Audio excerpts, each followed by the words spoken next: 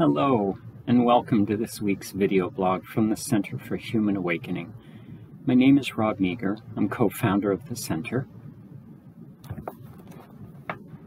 Our video blog this week will be a reading from Richard Harvey's book, Your Essential Self. And this passage is titled, Learning from Everything.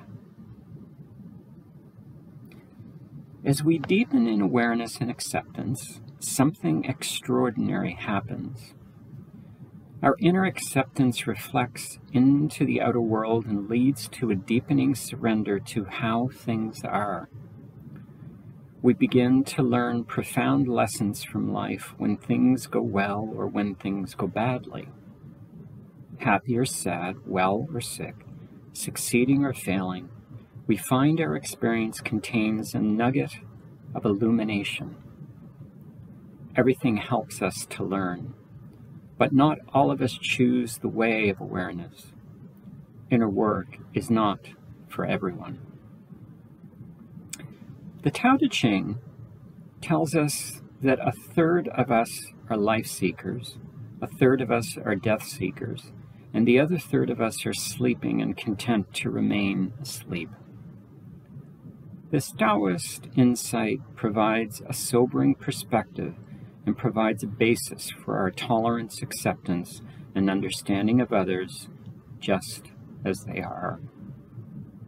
Life seekers are people who choose life and follow where it leads. They are the adventurers, the ones for whom a closed door simply waits to be opened. Since you may be reading this book, it's likely that you are a life seeker, whether this is your first step in personal growth, or you are a long way up the mountain.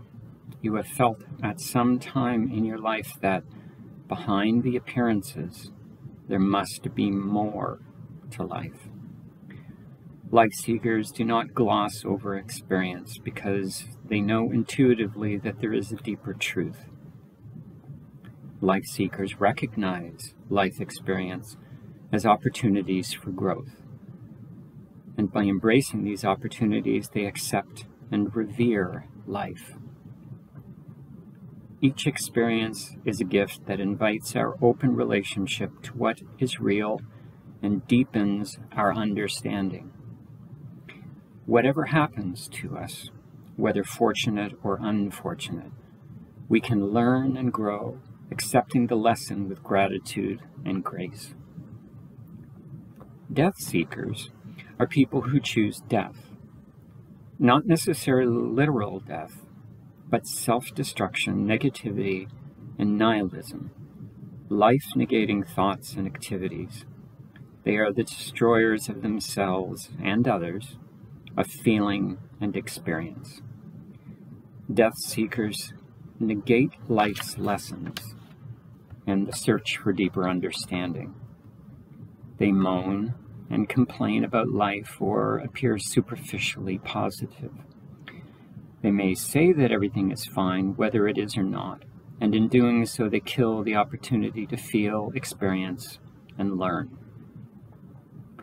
Some people are sleepers, ignorant, and unaware of life's myriad depths and meanings. They are satisfied because they know nothing else, and they are not affected by or open to deepening experiences or insights. We all know the sleepers.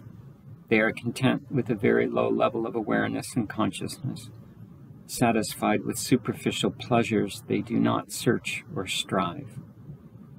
Their needs are simple, revolving exclusively around lower energy concerns like food, shelter, and material possessions. Death seekers may be more difficult to distinguish. They are not necessarily Satanists or devil worshippers.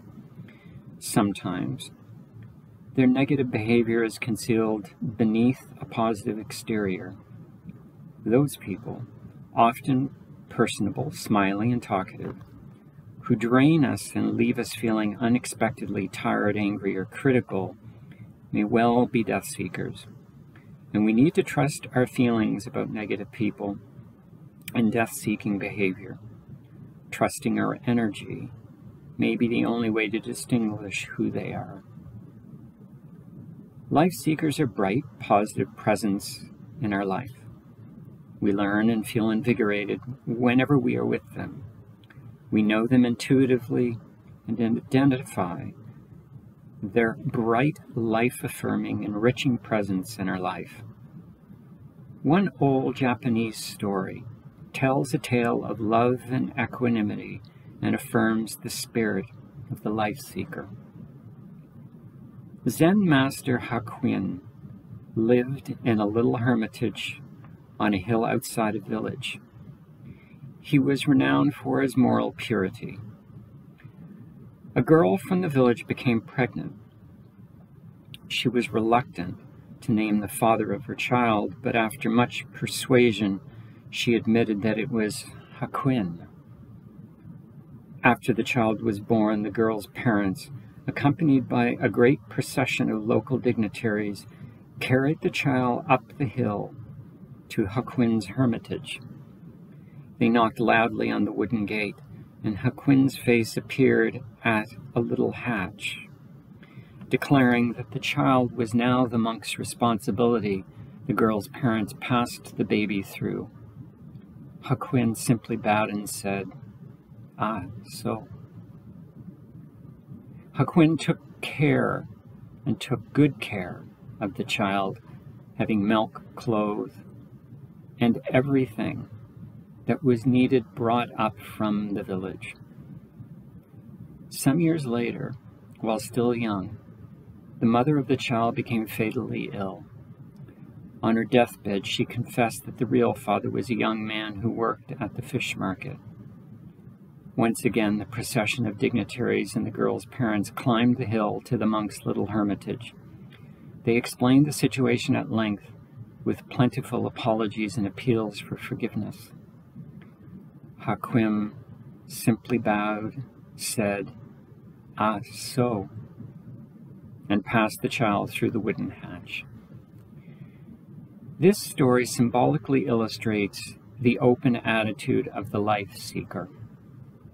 Through changing perceptions and shifting circumstances, we, like Hakuin, can remain constant and adapt to what life offers us.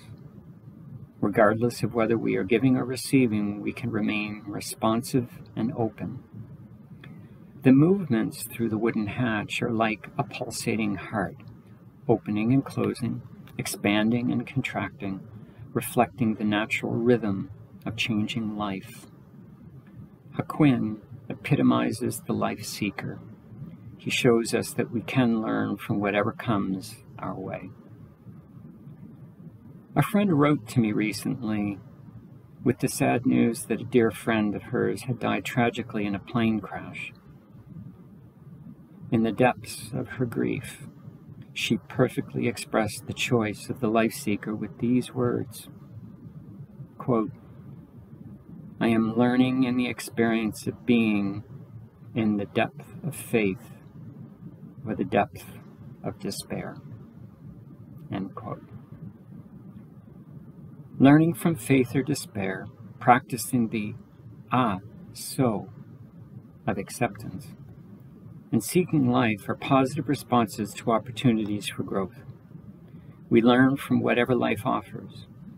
When we learn from everything openly and willingly, we discover precious opportunities for understanding through grace and stepping stones to enlightened action.